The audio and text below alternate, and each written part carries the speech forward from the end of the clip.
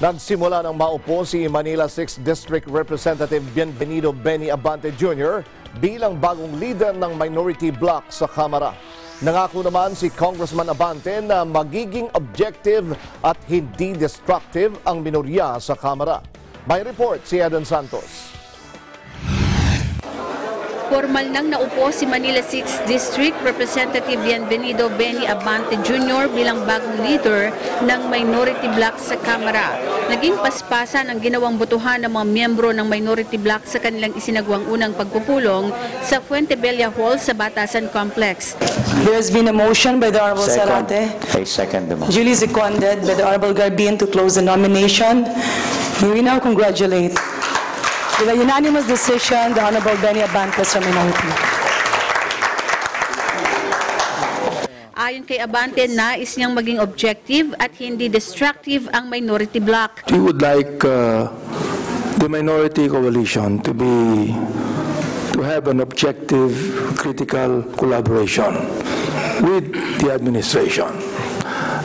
We are not here to oppose only because we want to oppose. We do not want to be destructive.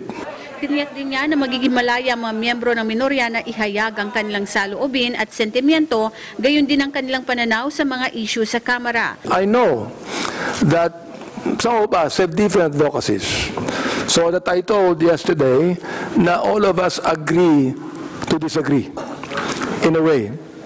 No?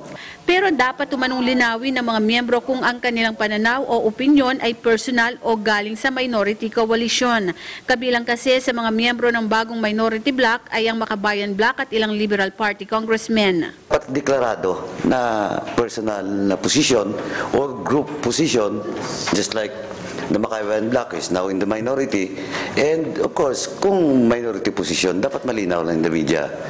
Kasi kailangan din protection natin yung institution, which is the minority. Nandito tayo.